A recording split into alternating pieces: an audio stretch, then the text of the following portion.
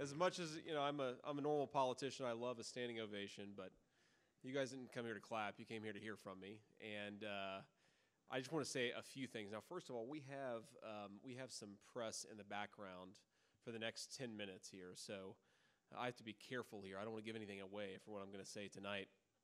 I joke with the president that, I'm very excited about this evening, and I don't plan to screw it up. But if I do, it's too late. He made the pick, right? It's official now.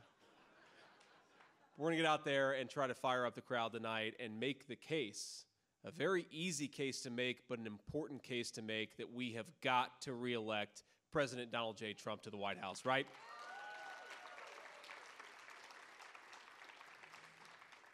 Now, what I'll do here is talk a little bit about what is at stake in this election. I'll talk a little bit about what I'm going to try to do as his running mate, and I'll talk a little bit about why the Biden presidency has been such a complete failure. But what I'll do after my remarks actually is try to take some photos and hang out. If you've got anything you want me to sign. You guys are going to hear me speak tonight for a much longer time than you're going to hear me speak today, and I'd like to get and actually visit with you a little bit. So hopefully you're ready, because I'd love to just talk with people and answer some questions and take some photos. But I keep on thinking to myself, what's the best way? And this is part of what I've been going through as I think about what I'm going to say tonight. What is the best way to articulate why it is that re-electing President Trump is so important? And there are all these different sort of spins that you could take on it. One is, you could say, with apologies to our friends back there, the media has lied more aggressively and slanderously about a guy, and he keeps on coming through it. He keeps on persevering. He keeps on fighting. President Trump has taken everything that they've thrown at him, and he's come out stronger, and the country has come out better for his service. We should be grateful to him, and I know that all of us in this room absolutely are. But, it's the way that we saw that, the contrast between the lie that the media tells about President Trump and the man that all of us actually know. Of course, we saw it in really, really stark definition on Saturday. Because I'm sure that all of you had a similar reaction to me. You see the video, your friends start telling you that, oh my God, they just shot the president. And then when I first saw the clip, I was worried. You saw him go down, and I didn't know what was going on afterwards. I was so terrified that we had just lost a great president, but it would be an unbelievably terrible thing for our country in that moment in time. I was just so afraid for him and so afraid for our country. And then, of course, he stands up a minute later, after they shot him. They literally shot him. And he raises his fist in the air, and he says, "Fight, fight, fight." He fires up the crowd. But this is where the media was really dishonest, and I think they really miss what the man is made of, because after he literally got shot, came within millimeters of losing his life in the service of this country, what did he do? I remember what I did. I was pissed.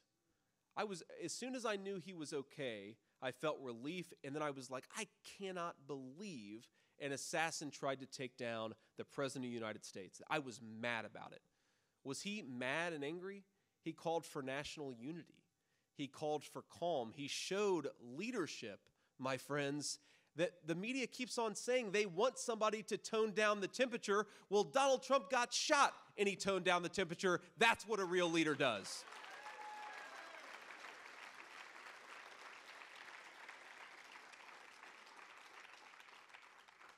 There's another spin on the contrast, again, between Joe Biden and Donald Trump that I think it's important to take on.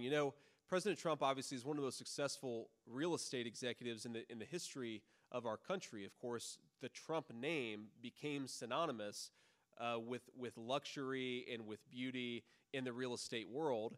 And Joe Biden, of course, likes to pretend that he's just Scranton Joe. I don't think Joe Biden knows much about what he is or isn't these days.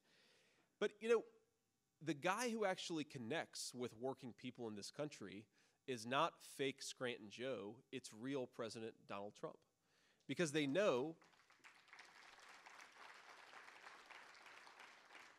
that he has their best interests at heart.